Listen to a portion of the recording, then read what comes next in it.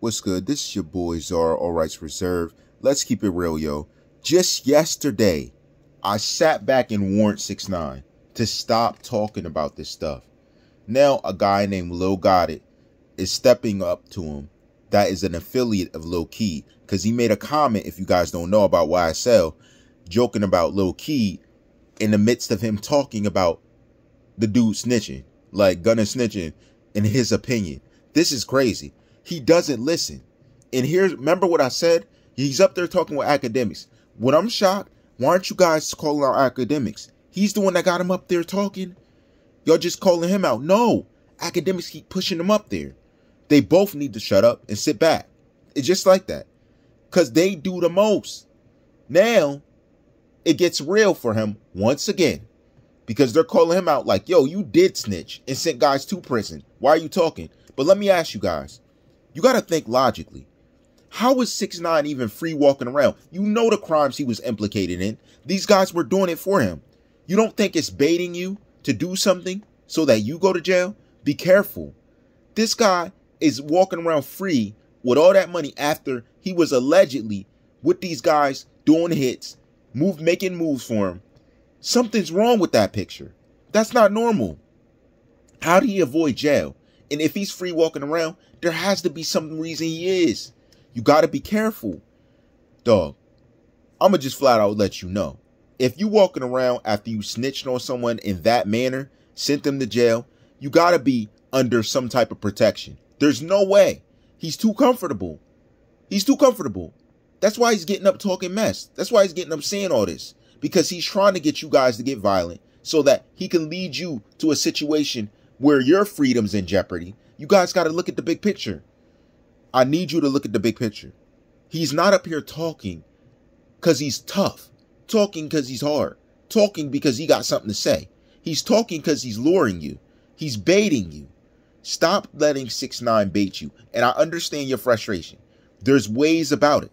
I'm not going to sit here and give that to you because here, bottom line, you got to make your choices. I know the choices I do. I know what moves I'd make, but I can't even give that to you because you guys have a position to take on in life, and Young Thug and Gunna's about to be free.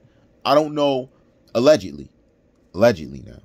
I don't know what it is behind the scenes that is baiting you guys so much so about the LIL KEED thing, because it is disrespectful. Remember, he's disrespectful to everybody. He mentioned so many people in Chicago's deceased people.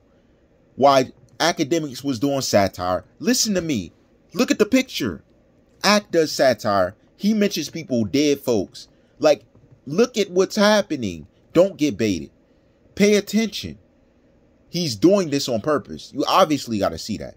But this is out of line. This is way out of line. That young man you're talking about is gone. You're still, yo, how is he still free walking around? He broke every golden rule being a rapper. Here's my thing. If he got up there rapping kind, okay. Just being lyrical, all right. He got up there rapping hard. Hard, like, dog, you were talking tough in every song you were dropping. Then when you get called out, the people around you helping you do the crimes, allegedly, again, go to jail. Off of your testimony. And now you're still talking. When do you get to the point to say, I'm about business? I'm so happy Steve got away from you. You're bad business all around. You don't think these guys are serious? Dog. They're 6IX9INE. Do you know these guys? Have you looked up their rap sheets? Do you know how they move? Sir, they're not playing with you. Sir, they are not playing at all. You're talking about one of their siblings that's deceased. Do you understand that? He's no longer here. Do you understand? This is crazy. It's unbelievable. Like, it's inconceivable. Like, he's off the Richter. What are you doing? Are you for real, man? But I get it. Because you don't have anyone around you that was taken out. You took them out by snitching. That's why you feel comfortable. Because you're the one who tells on people. So you're saying, even if they try, yo, 6ix9ine was Charleston White before Charleston White. And even that, I'm sorry, Charleston White, that may be offensive because you ain't telling like that. I'm cleaning it up now. You ain't telling like that. You're saying I'm a civilian, but if someone want to do something to me, I'm going to make a call. This guy's telling for no good reason. Now he's taunting these guys. And he going to tell. Wow. Wow. I can't even see Charleston White doing what you're doing. This is insane. He's really comfortable. That's why I say you got to look between the lines. If you're that comfortable, you're doing this on purpose. You're really trying to taunt them because you see dudes about to get off. And now you're like, well, let me be bait to get them to act so that they can get locked back up. That's the only thing I can think. My opinion. Just my opinion.